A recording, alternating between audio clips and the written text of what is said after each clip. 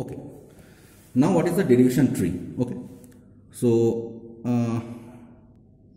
if you want the definition like this way, a derivation tree is a graphical representation or a description of how the sentence or string has been derived or generated using a grammar. Okay. So this is a derivation tree. Okay. Now this tree has been generated with this grammar. Okay. So I have used the leftmost derivation over here to generate this. Okay. So let us see what is basically happened. It is given that G is equal to SA. Simple. I just copied this over here. G is SA. This is V. This is T. Sorry. This is T. This is the production, and this is the start symbol.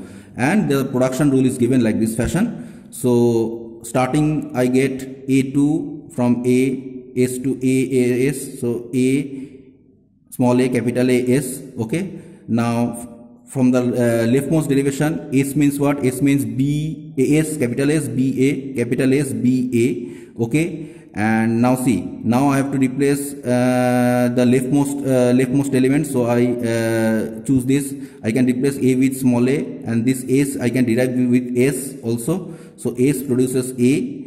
And again, so it is a leaf 1, this is a leaf 2, and A produces now this one, B. Okay, so it is already there, and A. So for the leftmost derivation, again I am using the rule is A2 BA. This means this A2 BA. So this is a leaf, this is a leaf, and this thing is remain because initially was A, small a, capital A, S, small a, capital A, S. Okay, now this S is replaced by finally this A, that is S to A. So this is a leaf 6. So using the leftmost derivation, I have drawn a tree. So this tree is nothing but the derivation tree.